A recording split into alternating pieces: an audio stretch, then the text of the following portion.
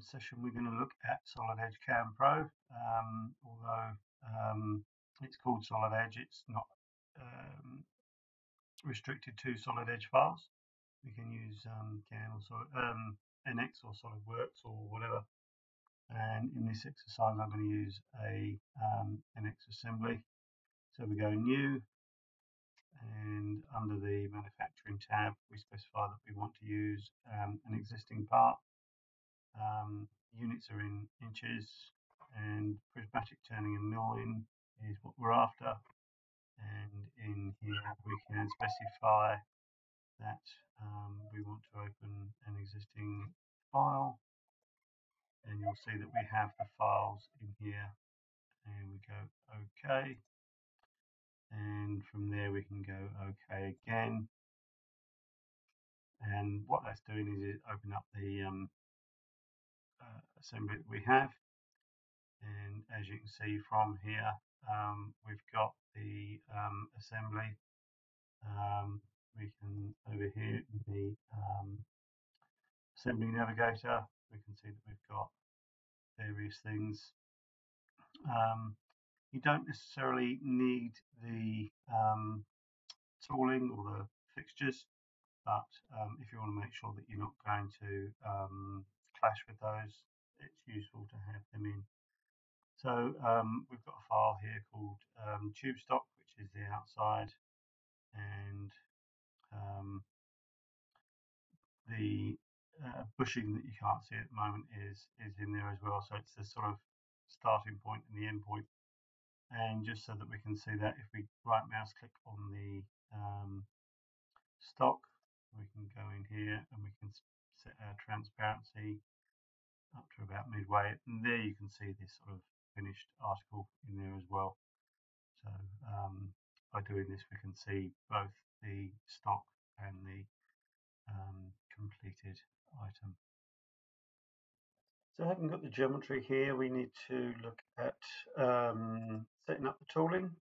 So we've got the operation navigator, and the turret has up to 12 stations, and we'll start with station 1, and in here we can either go insert tool from right mouse clicking, or there's an option up here to create tool. So we're looking at this stage to put in a outside diameter tool. So if we click on there and give it a name,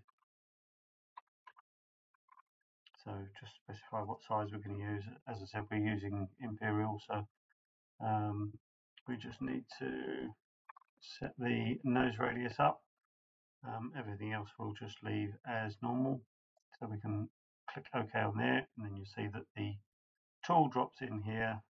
We can right mouse click and go copy, and just paste it into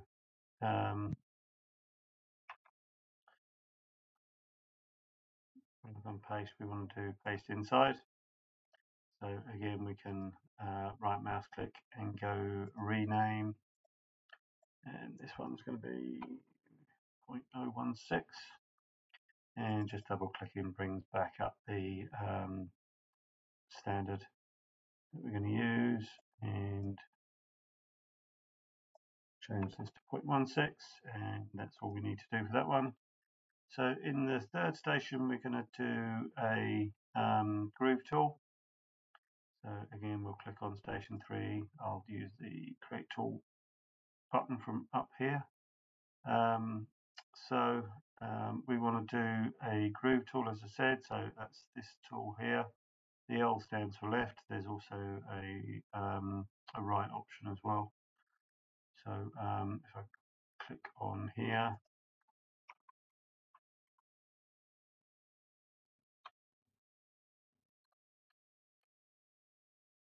you can just put a size in on that, just so that we've got some definition.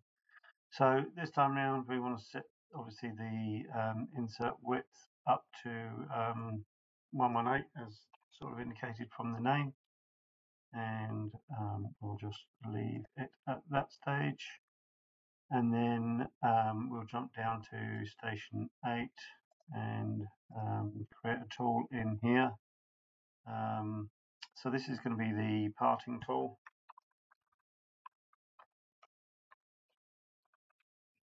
So I'll just give it that name, and again I'm going to do the same tool as before, and this one we want to have as 0.125 and go OK. So just adding in one or two more. So in tool station 5, I'm going to insert a tool. So we'll start doing the inside machining tools here. So this time we want to have a ID groove tool, and we're going to have the same definitions as we had on the external. So again, we can just change this one to 2, and again, if we want to, we can do a copy and paste inside, and we want to make this 0.16, and obviously you need to rename it.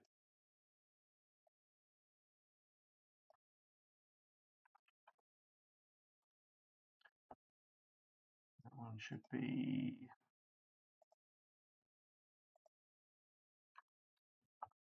and then finally we've got in station 7, we want the inside groove. So we are looking for this one here, and this time we've got a few extra settings to make. So the inside width is going to stay the same. Position, we want it coming from the underside, and under holder we want to change it to a 90-degree style right hand, and we'll finish our tooling with that. Now that we've set up the tooling that we're going to use, we want to sort of just have a quick look at the geometry side of things. If I right mouse click into the blank area down here, I can choose one of the different options up here from here, or I can just use the expand all just to show the bits and pieces in here. So this is where we specify what we're working with, what we're starting with, what we're finishing with, and what we need to avoid. So if I double click on the workspace main, I can specify which is my part. So I'm just going to select it, and if I hover over here, you get your ellipses up, and then from there it will find what's underneath there. So this is the part geometry. So I want the actual bushing, so I can select that and go OK, and blank. Again, if I just hover over here, I want the stock part, and go OK, and then we can go OK from here. So we have the first one here. So if I change this to avoidance on the outside diameter, and then I can right mouse click on the containment main, insert geometry, and we'll set another one up for the inside diameter, and we want to I'll come back to this actually. Let's just change our view. Let's go to the top view, and yeah, sorry, I should have added in that other one. Insert geometry, ID, and I want to position my start point as a direct point, and I can just sort of indicate a point in here. So this is where the start point for the internal bit is. And then if I double click on the outside one, I can do the same for the outside. And I'm just going to specify a point out here and go OK. So just one more setting to do. If I double click on the containment main and axial trim plane 1, I want to set as a distance, and this is going to be minus 4.125. So that just sort of sets up the geometry for us to move forward. So now let's create the machining operations. So I'm just going to look at possibly putting in a section plane in here. So under the view tab, we can go and just edit this section here. So Y-plane, and we can offset it if we want to, but I'm just going to leave it like that. And then if I go back to orient the view to the top view, you can see sort of where we're looking at on here. So go back to the home tab. Let's start creating our operations. Let's start with some roughing. So if I right mouse click and go insert operation, and I start with the facing, I want to set it to the tool 1 basically, and we want to have a roughing method, and I'll just label this so that we know which one is which, and that just brings up the options in here. So under the main tab, we just want to set our offset on here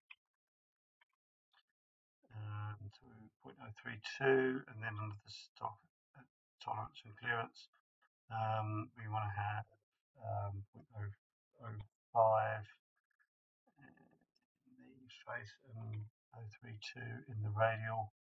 So then we can just go generate, and you can see where it's going. So it's sort of just off of that face, coming in from our starting point. So we can go OK on there.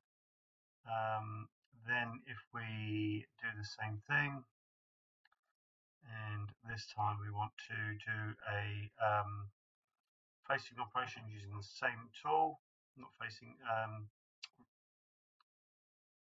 we want to, rather than facing, we want to just do a rough turning. So this time we want to change our tool, obviously, so just do the turning, and again, as I said, we use the same tools as we did before.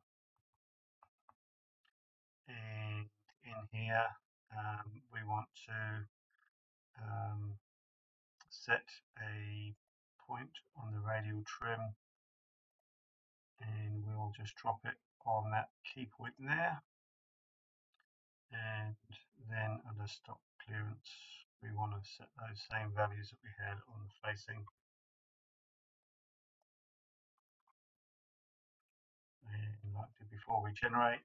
So you can see we've got the facing, we've got the turning. So we go OK on there. So the final roughing operation is on the inside of the bore.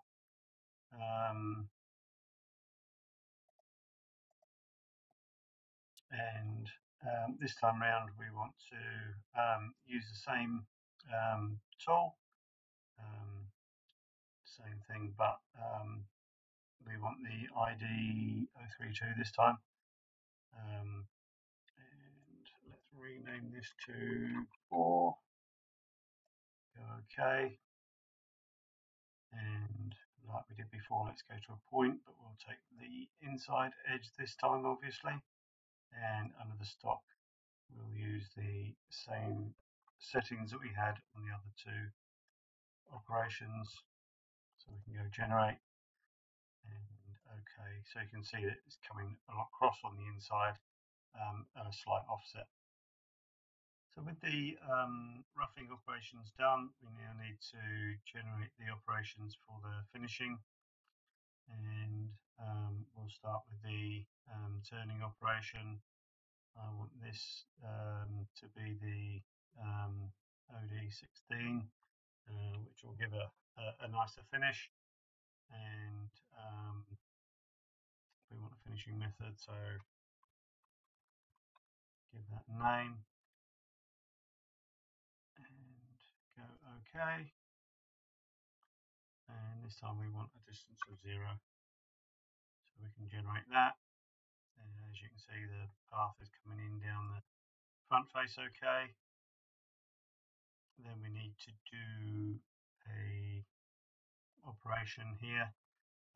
This one's going to be a finish turn, and continue with the same tool, same method, and go OK. And just choose generate there. So you can see that it's coming in now this side and going along that front face, top face. So we can go OK on that. So lastly, we do the finishing on the bore. So we insert operation, same tool, finishing turn. Change it to the ID 016 and give it a name and generate and go OK. So from here we could sort of go on and add another couple of operations. We could do the grooving, which would be done in the same way, but I'll just skip that and we'll go to the parting command. So we want to use that. We want the parting tool, and it's done similar to the grooving, so we'll just call it part off. Accept that default, and we just need to accept the options in here, and we can finish out on that. So with the operations completed, we can just sort of have a look at how that goes. So we can just go click up here and go play, and containment main, and you can see it going through the various operations that we've applied. So this should just give you a brief overview on how to do some turning operations in Solid Edge CAM.